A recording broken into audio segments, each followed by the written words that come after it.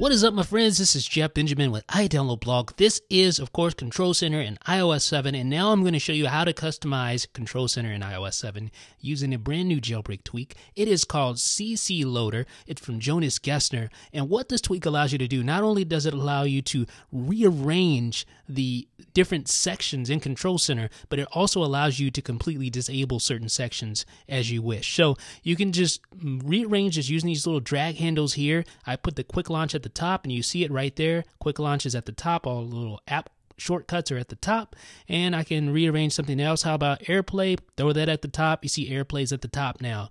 Really easy, super simple, no resprings required, so that's really the nice thing about this. Now again, like I said, only does CCLoader give you the power to rearrange your sections in Control Center, but it also allows you to completely disable and nip them in the bud just like that, and it's instant, no resprings required. Now this tweak is really great because it's open source, so developers can take advantage of it and implement it, and they can also basically create their own little Control Center sections if they wish and implement them directly using CCLoader. If you want to try out CCLoader, you can find it free of charge on Cydia's Big Boss repo. Obviously, it does require iOS 7 in order to use it. Let me know what you guys think in the comment section down below. This is Jeff with iDownload Blog.